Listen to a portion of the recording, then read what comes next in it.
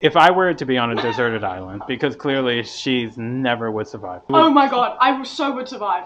If the plane ever goes down, I'm the person who you would want with you. If the plane goes down, what's the first thing you're gonna want to do? You can look around and see where I am, and You're just like show them what they're working with. Well, you never know what you might find. So what I would bring, because clearly she doesn't know what she would bring, nor she would probably not survive. I would bring a fire starter. I would definitely bring a machete. I probably would bring a pot. I said pot. No, you said the drug, cannabis. No, we didn't. Oh my fuck. I'm saying a pot, so if there is water, I can heat the water and then make it like tasty. I said pot, I said wine, and I said dad.